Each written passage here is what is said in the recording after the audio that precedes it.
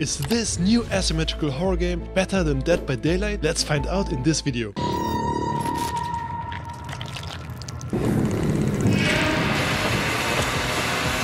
Attention, critical overload.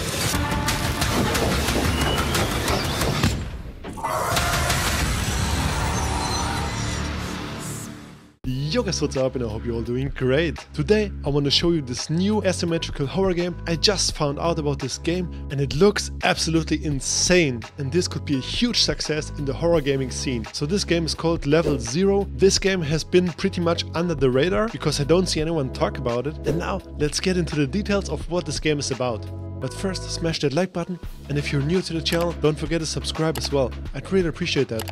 Alright, Level 0 is an asymmetrical survival horror PvP game where a team of scientists must repair the electrical system to escape. And this could be the child of Dead by Daylight and Alien Isolation. So this is basically a science expedition in space that has completely gone wrong. You're either playing one of the 4 scientists or one of the 2 alien monsters. So as the scientists, your goal is to restart the electrical system by repairing and restarting the fuse boxes scattered around the map. And finally, your end goal is going to be to activate the mainframe, and this will trigger the end game. There's going to be like a huge blackout, you won't see anything, and it only takes one scientist to survive to win the match. Also, the map is absolutely huge, so most of the time you're trying to hide and run away from the alien monsters. You can't really fight back with weapons, you only have light, so light is your weapon. The monsters are really sensitive to light sources, but you don't really have a lot of resources, so you really have to use the light sparingly. You can use an UV light, a torch, or a flare, which will really damage the monsters and eventually even kill them. And when the scientist gets killed, you can possibly revive them. But if they die completely, they will actually respawn as a drone. And with this drone they can fly around the map and mark important objects for the teammates. And now let's talk about the monster side. The goal of the alien monsters is to eliminate all scientists or prevent them from activating the mainframe. The monsters also have different abilities, like EMP to shut off the electricity. They can scream to drop off items. They also have this scan ability where they can find and scan humans. They can also crawl through the vents like in Alien Isolation. And they really do look kind of similar to the aliens. They also have an energy meter system, and in the beginning of the game, as the monster, you need to collect eggs to fill your energy meter to be able to use abilities. And once you die, you will have a respawn time of 30 seconds, which is pretty long, because in that time the scientists can get a lot of work done. So in this game, strategy and communication is essential. Upon release of the game, we will get 3 different maps. And we already saw one of the maps, which is like an abandoned space station. We have a lot of screenshots and concept arts that show the map interiors of the space station. Here you can also see a drone from a dead player. We can see the monster killing one of the scientists there.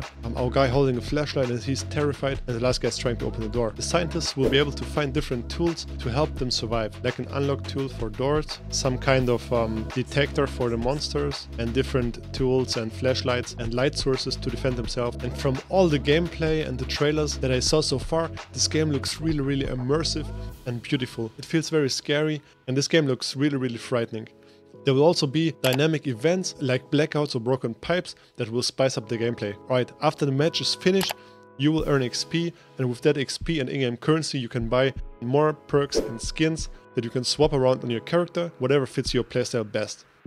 And they are gonna add a ton of new content, like new monster skins, for example, like this one. They have a lot of new content coming, new cosmetics for the scientists, of course. Also, if you want, go check out their Discord, and they will share work in progress pictures, what they're working on, and that's really cool to see. And then they also said that they have new perks and maps on the way, so there's gonna be a lot of content hopefully on release of the game. And in my opinion, this game has a huge potential to be a really big hit in the asymmetrical horror multiplayer scene. The game was originally set to release in the year 2023, but at the end of the last year they gave us an update and decided to push the release of the game to 2024. So I hope they will release the game very soon in a really good state. I also did sign up for the closed beta, which is hopefully coming soon as well. I'm gonna link you the website of the game down in the description, so you guys can check out the game, so we can get more players into the game and ready for the release. And I also want to hear your guys' opinion, so let me know down in the comments below. Do you like this game or not? And do you think this game has a future? Because I think this game is going to be a lot of fun. And now let's take a look and compare this game to Dead by Daylight. And does it have the potential for a really good asymmetrical horror game experience?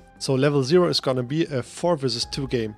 which is a step up from the Dead by Daylight formula 1 versus 4. So you will be able to play the killer or monster side with a friend, which is a big improvement over Dead by Daylight's one killer policy, because in my opinion it's really cool to have some teamwork on the killer side and to be able to hunt down the survivors, or in this case the scientists, together with a friend, which makes for great team play and also a great experience. And also, as we saw, the map is much bigger as the maps in Dead by Daylight. At least it seems like that. I mean, come on, this stuff looks like a freaking maze in there. And so it will be 2 monsters hunting you down. So we will have to see if it's a good balance to have 2 monsters in this huge space station to hunt down 4 scientists. So we will have to see in the future how this develops and how it plays out in the next closed beta that we will hopefully get very soon. And I can't wait to get my hands on this great game. Another similarity with Dead by Daylight is, of course, the flashlights, or generally the light, because in Dead by Daylight you can use the flashlight to really blind the killer and really make their life miserable, but of course you can't kill them. In this game you can kill the monsters with a flashlight. They are really susceptible to light, just like the killers in Dead by Daylight. And then of course another big one is how the scientists versus the survivors escape from the map. So in Dead by Daylight you have your good old generators that the survivors have to repair in order to get out. And in this game it's kind of similar, because the scientists have to turn on and repair these fuse boxes, which kind of work as a generator, right? They just turn on the electricity, just like in Dead by Daylight. But in this game, there will be a lot more to do other than sit on a gen all day, you know what I'm saying? Because that shit gets old really fast.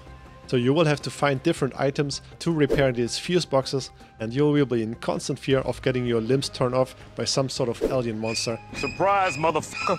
And then let's take a look at Alien Isolation as well. So they got heavily inspired, obviously, by Dead by Daylight, and they also put some shovels of Alien Isolation on top to create this horror experience. And I don't know if you played Alien Isolation before, but in this game you really shit in your pants, man, because you can get jump scared by the alien monster at any time, and it really scares the living shit out of you. If you're into horror games, I'd really recommend you try out that game, but remember, don't get a heart attack. So I really love this whole atmosphere of the game, and it looks like a really frightening and horrific experience. And I can't say that for Dead by Daylight, and this will make a lot of horror fans very happy. So do you think this game is gonna be better than Dead by Daylight? I'm only speaking for myself right now, but from what I have seen so far, I would take this game over Dead by Daylight at any point, without even thinking twice about it. In my opinion, this game really has the potential to be better than Dead by Daylight, because the gameplay loop in Level 0 sounds way more fun and immersive, and also the game has way better graphics. Combined with the high focus on a horror game, this could be a recipe for success. Despite all the similarities to Dead by Daylight, it manages to take a big step forward into the horror franchise, to give a unique spin on the genre and make itself stand out really nicely by all these new game elements, the beautiful graphics and art style, and I also like the emphasis on team play on both sides, the scientists and the monsters, so that you have to work as a team to finish the objective, and if you don't, you are doomed to fail. Alright, so to sum up this showcase, I personally think this game has huge potential to becoming one of the biggest asymmetrical multiplayer horror games in the year 2024. But only if they release the game very polished and finished, and not in a broken state, because we, the customers, we don't want to play some broken ass game with tons of bugs and bad performance. And then they also need good marketing, so lots of players will hop onto the game, so we can grow a big player base around this game. Hopefully they will have enough content planned out in the future to give us new maps, new skins, new characters and all that good stuff. And if they make all of these things right, it will be a huge success in my opinion. So as I already said, go check out the links in the description and sign yourselves up for the closed beta. I hope it will drop very soon, and right now I'm really hyped up for this game and I can't wait to get my hands on it. I hope you enjoyed my showcase of this great looking game. Don't forget to smash that like button, and if you don't want to miss any more news on Level 0, Killer Clowns from Outer Space and TCM, you should really subscribe to my channel right now. I'd really appreciate that. I hope you have a great day and I see you guys in the next one. Peace.